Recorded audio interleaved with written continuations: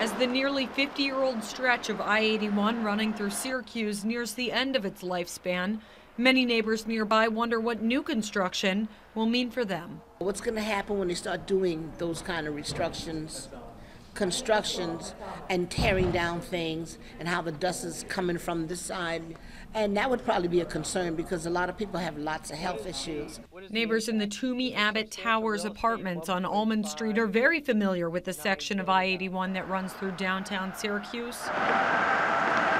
Many are also curious where the center line of the new route will take 81 through downtown Syracuse, and which homes and businesses may soon find themselves in the way.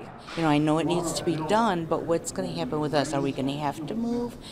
You know, when are they going to do approval on the project so that we know what, we can plan for? What are they going to do with the people? What is going to happen to the neighborhood? What's going to happen when part of it is being built and they move some neighbors out? I've been hearing a lot of misinformation, so I decided to come down and just check it out and see what's going on. And I'm still confused. Though DOT has recommended either a boulevard or viaduct option to replace the current 81 bridge, officials tonight told residents they would not lose their homes.